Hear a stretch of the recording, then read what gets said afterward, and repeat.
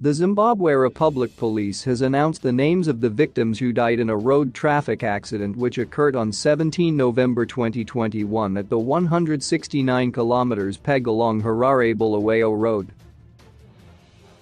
The accident happened when a Zupco bus heading towards Harare had a head-on collision with a fuel tanker which was traveling in the opposite direction.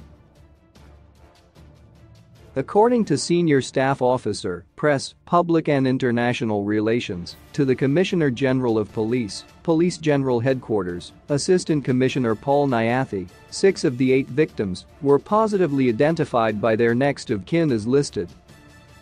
Clifford Mazhakata, a male adult aged 39 of number 257 Butariro 1. Harare. Rangararai Chiver, a male adult aged 45 of ZRP Fairbridge, Bulawayo.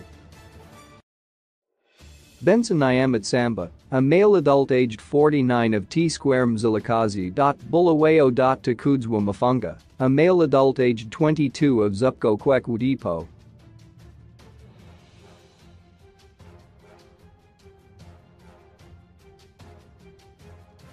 Bulawayo. Meanwhile, the names of the remaining 2 victims will be announced in due course. Police also urge drivers to be very careful with night driving. Bus operators are implored to comply with safety measures put in place by the government in order to save lives on the roads.